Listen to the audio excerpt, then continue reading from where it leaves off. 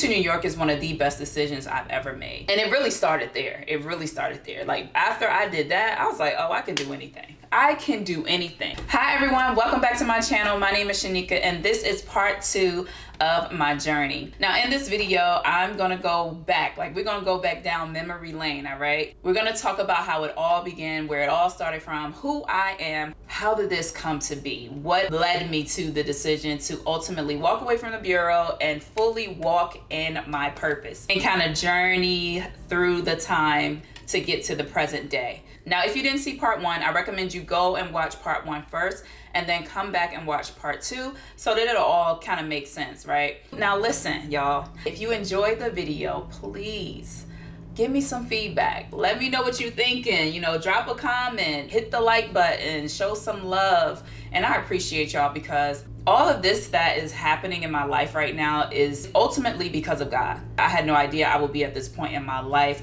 I had no idea that I would be making these types of decisions at this point in my life. I really just want to do what God tells me to do. I want to be obedient, and I'm going to talk about the importance of obedience in a whole nother video because God has really been speaking to me. He has been showing me just through other believers on the importance of obedience and how that can bless not only your life, but the lives of so many that will be or already are connected to you. Now that that's out of the way, let's get into the meat of my story. So I was born in South Carolina. I am a Southern girl. I was born in a small city called Darlington, South Carolina. And I had to go back and do a little bit of research because I'm like, how big is Darlington? The population was around 6,000, so it's small. Now I was born there, but I lived in Hartsville, South Carolina. I lived in Hartsville up until the age of 7, and then my parents, they moved myself and my brother and my sister to Richmond, Virginia.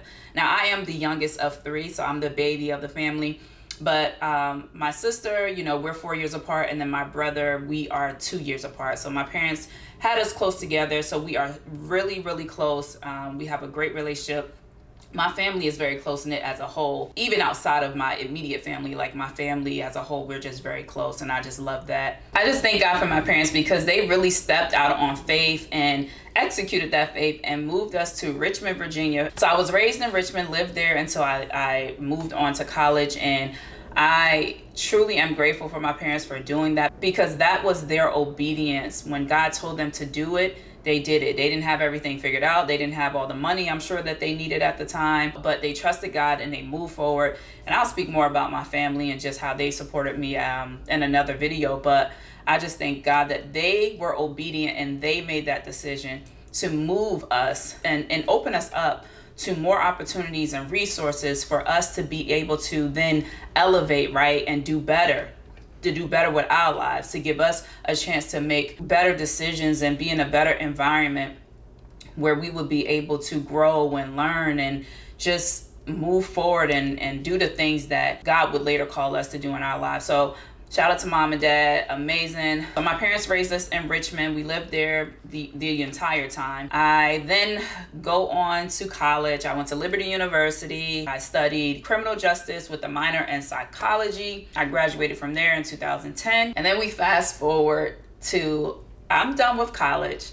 What am I gonna do? At the time, I stayed in Lynchburg for at least a year after I graduated, just working there. I was working at an assisted living residential for the elderly. I enjoyed that job. That job was great. Worked with some amazing people there. And so I continued working there after I graduated from college while I figured out what I was gonna do, right? I got this degree, I need to do something with it. I need to figure out my life. One thing that I wanna share is that I have family in New York, and we will often go and visit our family in New York, you know, throughout the year. And anytime we would go, I was just like, oh, I'm gonna move here one day. I love it here.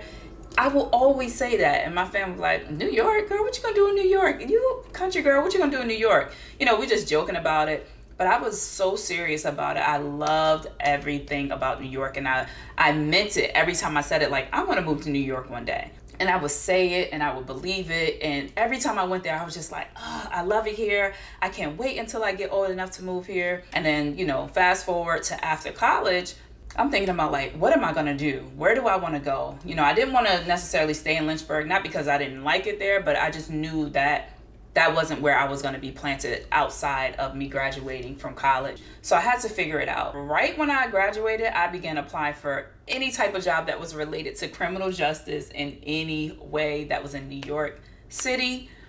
I was on Indeed.com, and I think it was like Monster.com, whatever those search engines were at the time. But I was on there every day, and I'm finding jobs, and I'm, my resume, as basic as it could be, but I'm, shooting out my resume to these emails for HR and filling out the applications online and just trying to lock in a career. I wanted to be in New York so badly that I was just applying. I was applying all throughout Manhattan. I was applying in Brooklyn.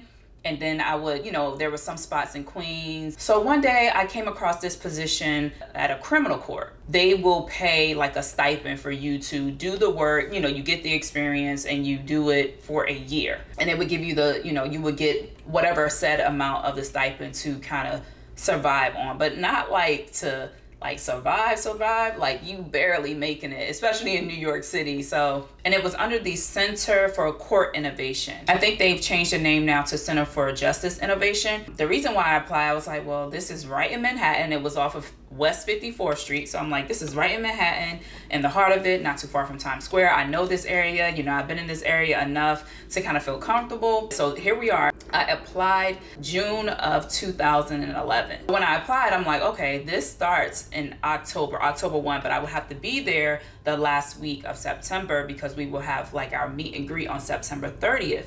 And so I'm like, that's quick, but we're gonna see what happened. I was just such a, I don't know, like I'm just gonna see what happens type of person. I'm such a risk taker. I'm the type that's like, you know what, let's just see what happens. Like I'm aware and conscious of my decisions, but when it comes to different opportunities and just being able to get all types of experience and things like that. And then I got the call that I would have an interview, I believe it's in July. It was in person. So of course, I'm like, all right, I got to get up to New York. Now, I had been to New York on the Megabus before. So at that time, Megabus was popping. Like everybody was on Megabus. You get Megabus for like $7. So I'm like, okay, let me get my ticket so I can get to New York. Now, at the time, one of my friends, he lived in Maryland. I knew I had to take the bus because at the time I was driving I think it was like a 98, 97 Saturn. It's my sister's old green Saturn car. And I knew without a doubt I was not driving that car from Lynchburg, Virginia to New York City because my car had a thing where when you put it in reverse, if you ever had a Saturn, maybe you experienced this, but you put it in reverse and then you have to wait for like 2 to 3 seconds to wait for the car to just like hop back. So it would do like this loud pop and you hop back and then it was safe then to go on and continue in reverse. I was not trusting that car to get me to New York safely and back to Virginia safely. I could drive to Maryland and then my friend, if they're available, they can take me to get the bus. I took the bus from DC. So I go to Maryland, drive up to Maryland, and then my friend, I think my bus left at like 7:30 in the morning. And so my friend got me to the bus and my interview was, I think, scheduled for 1 o'clock. I know for a fact it had to be like 1 o'clock in the afternoon. So from DC, it was like a good 4-hour trip, but I'm dressed in my dress. I had like this gray business type dress on because I was like, I gotta go dressed because I don't know where I'm gonna change, right? So I go dressed, I get up there, I think I got in the area around 11, 12 o'clock. So of course I'm like, all right, let me get something to eat. Once I got off the bus dropped you off, I think at like 34th and 11th Ave or something like that. And mind you, I walked all the way up to 8th Avenue and West 54th Street. So it's a little hike, but I'm like, whatever. Like, this is what I got to do because I want it. I'm going to do it. My parents had no idea that I was in New York, okay? They didn't even know that I had an interview in New York. So this is me being me, the risk taker that I am. I'm like, I'm going to go. I'm going to do it. I'll tell them later because I don't want them to like tell me no and don't do it and like not discourage me, but just a parent's protection is like, what, you gonna do what with who, what, New York? No. Anyway, get there, give me something to eat. I think I had grabbed something at the time from Wendy's or something because what I wanted to do was get in the area and just be close by so that when it was time I could go. I head over like around 12:45 or so, 12:40. Go upstairs after they check me in, check my bags and everything. I go upstairs and, set up for the interview. So it was like a panel interview. I think it was like 3 or 4 people on the panel. And I went through the whole interview. It was like maybe 30 to 45 minutes or something like that. My bus was scheduled to leave, I believe, around 4:30, 5 o'clock. So I make my way back down to 34th and 11th Ave, get on the mega bus back to Maryland. And once I got back to Maryland, I drove back to Lynchburg. So I did all of this in one day. And I was exhausted beyond explanation, right? I don't even know how I got home, other than by the grace of God, obviously, but I didn't even know how I made it home. And they tell you you'll hear something in a couple of weeks, you know, because this is like a pool of like, okay, we have a bunch of people that we're going to interview, and then we will pick those who make it to the final, I guess, stage of the process, right? The final candidates to be selected after doing the second interview. So this was interview 1, did that in person. With this program, they had like different courts throughout the city. The one that I was hoping that I would get would be in Midtown. So that's the one that I interviewed for. But when you interview, it was the understanding that you could be placed anywhere where the needs are, right? So I'm like, all right, well, we'll see what happens. Here we are, like a couple weeks later, get a phone call, and they tell me, oh, you know, we just wanted to let you know, congratulations, you've been selected for the second interview, the second part of the interview. And they was like, but because we know that you live in Virginia, we don't want you to have to do all of that again. So we'll do a phone interview with you. I was like, God, thank you. Thank you, Lord, because I was like, I'm not trying to have to do all of that again, because I know I wasn't gonna stay in New York. I didn't have money like that to get a hotel or anything. And I didn't want to hit my family up because I didn't want my family to tell my parents. We fast forward, and I think the interview, it was at the end of July. So we do the phone interview, get through it, and they select me. You know, they tell me, congratulations, we want you to be a part of the team. And so I'm like, okay. And what did I do? I accepted. I accepted, and I had nowhere to live. Mind you, I had to be there by the end of September. It is now almost August. It's the end of July. I had a little under 60 days to find somewhere to stay and move to New York. Mind blown. Like, I don't even, y'all, I'm telling you, this has been me my entire life. And it really started there. It really started there. Like, after I did that, I was like, oh, I can do anything. I can do anything. If I did that, I can do anything. Of course, I'm like, well, I gotta tell my parents, because I already said, I got the job. I said yes, I accepted the job, but I don't have nowhere to live. I don't got no place to stay. Like, where am I live at? I didn't have money like that. So here I am, I'm like, I gotta tell them, but let me just try to find somewhere. Let me kind of line it up so it looks nice, so it looks like I have like everything in order, so they don't have to worry about, you know, me doing this, right? Me taking this big step without like their help, so to speak. So I'm looking at places, and, you know, again, I'm comfortable with Brooklyn and Manhattan because I had been in those areas and I felt like I had more knowledge there. So I'm looking in these areas. I'm looking up rooms, but y'all, I was looking in areas like Crown Heights, Bed-Stuy. What?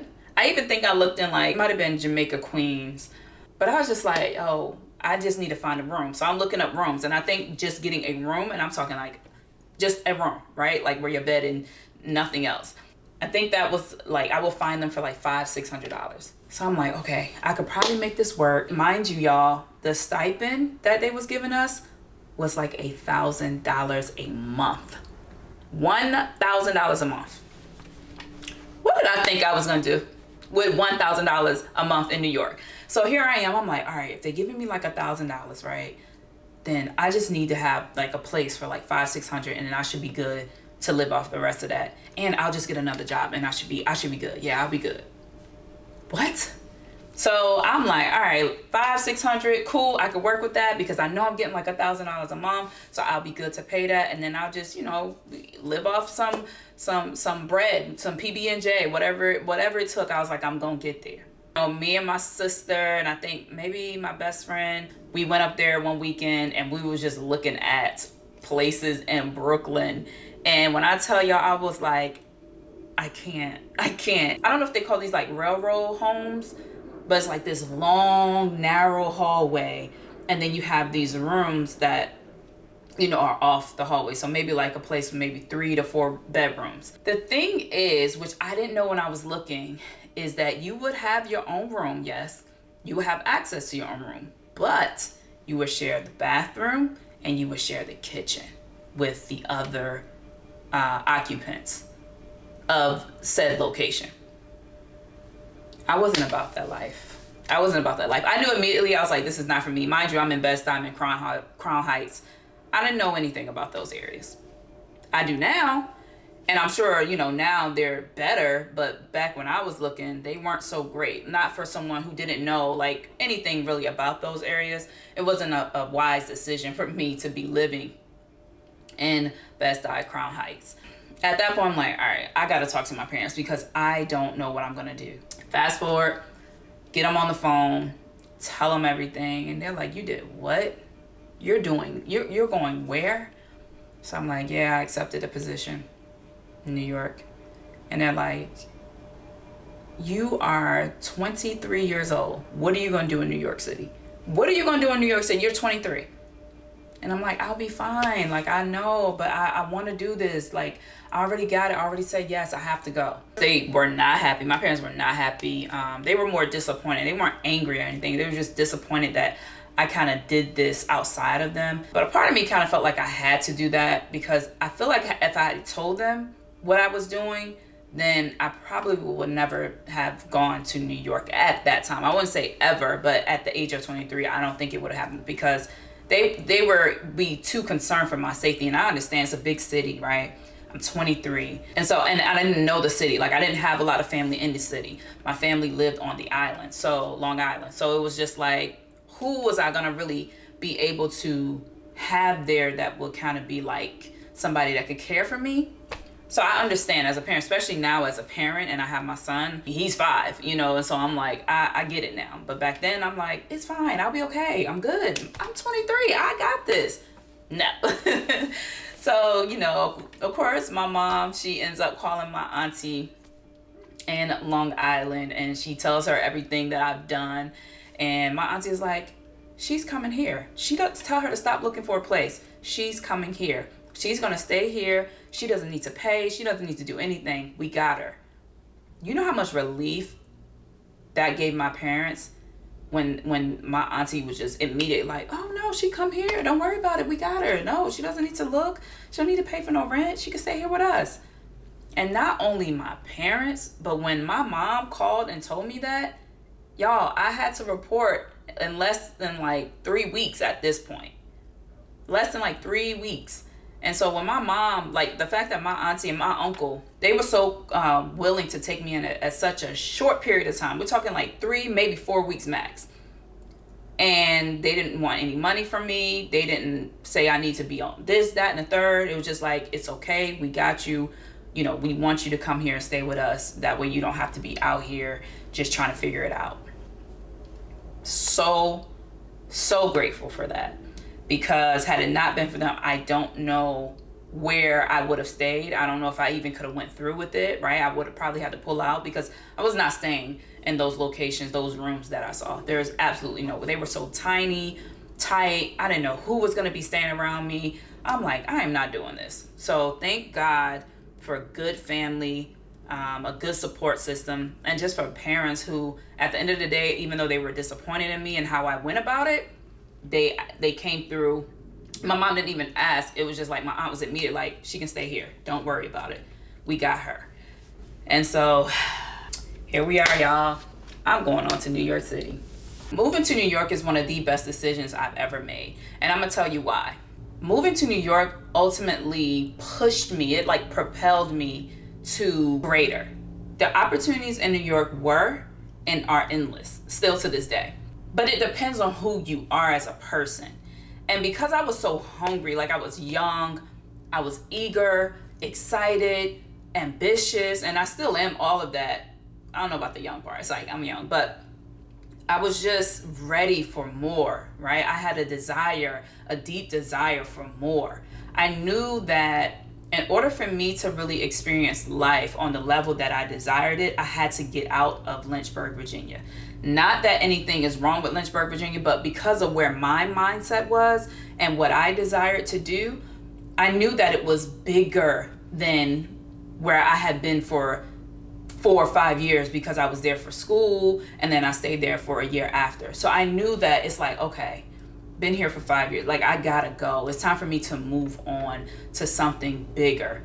and was bigger than, you know, moving to New York City, right? Moving to New York was a complete culture shock, right? Even though I had been there, it wasn't like, oh my gosh, like I had been on the subways, you know, I had been around in the city. And like I said, I spent a lot of time in Brooklyn, Long Island, Manhattan, but it was still a culture shock to actually like, this is now my home. Like I'm now living here.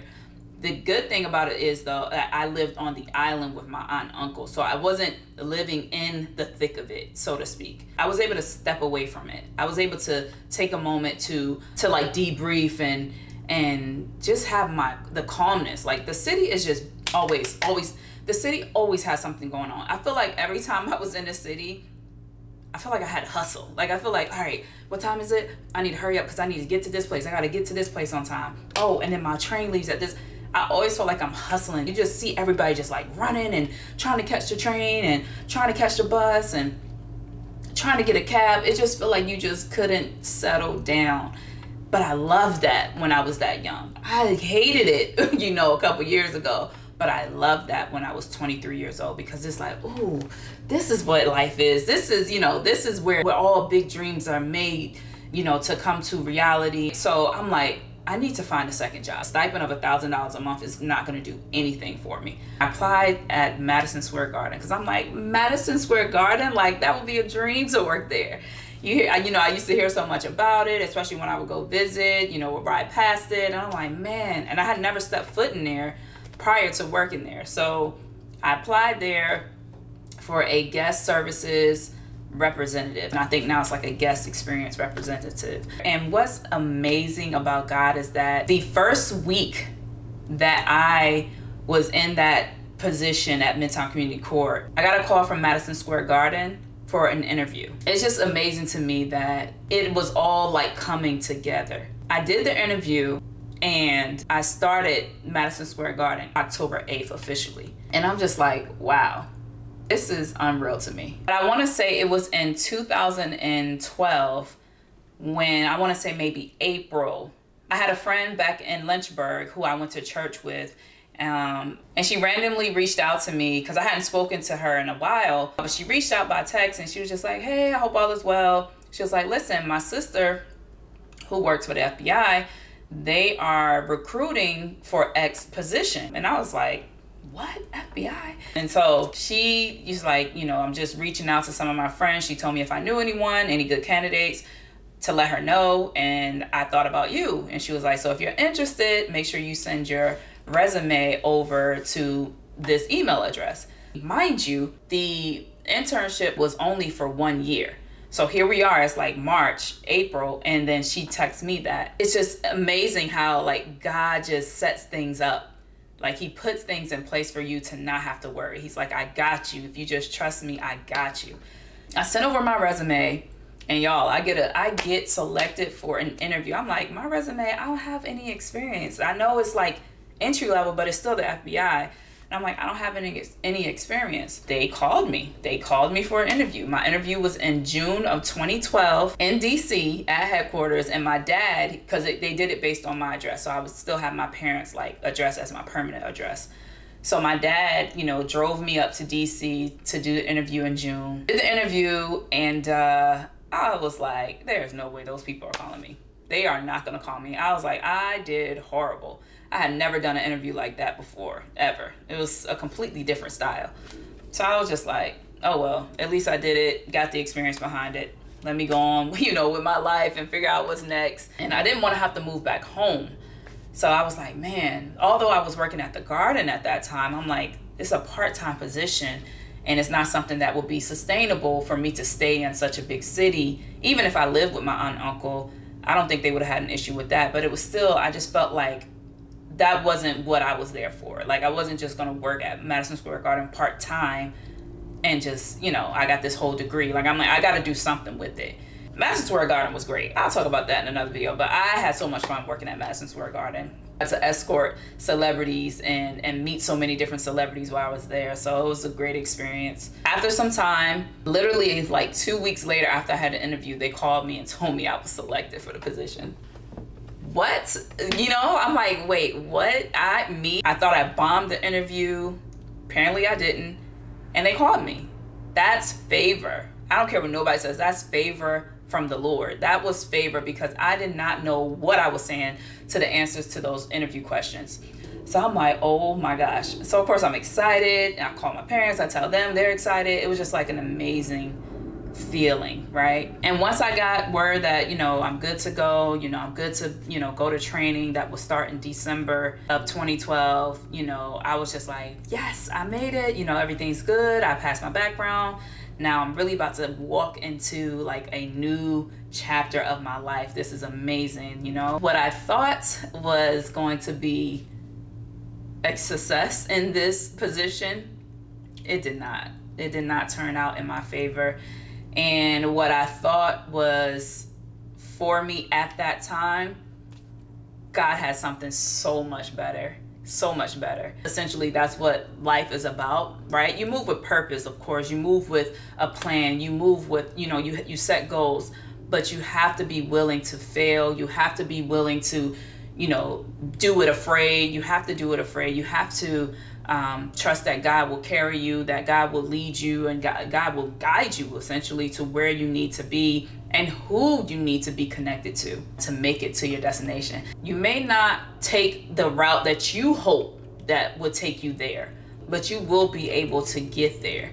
It doesn't have to be the route that you think. There are many ways that you can get to your destination, but some may take longer than others. So choose wisely, be intentional, trust God with your life. I'm gonna talk about that journey in my next video and how I just knew that I would be okay when I did not get what I thought belonged to me at that point in my life when it came to that position. That's gonna be part 3. I'm telling y'all, I have so much to share. And I hope that you will subscribe, give a thumbs up if you enjoyed it. I appreciate you, and I hope that this is helping someone somewhere. You know, keep going after your dreams. Even when you've fallen off or you may fail along the journey, just trust God. Give God your life. Trust Him. Everything's gonna work out, but you gotta trust Him. You gotta keep going. You gotta put the work in. Faith without works is dead. So we can believe all day long, but if we're not putting in the work, if we're not being committed, if we're not having the discipline to get to where we want to go, we are not going to get there, right? So let's be intentional about our lives and trust God every step of the way, and we will surely we will get there. So I hope to see y'all in part 3. Thank you for watching part 2, and I'll see y'all in part 3.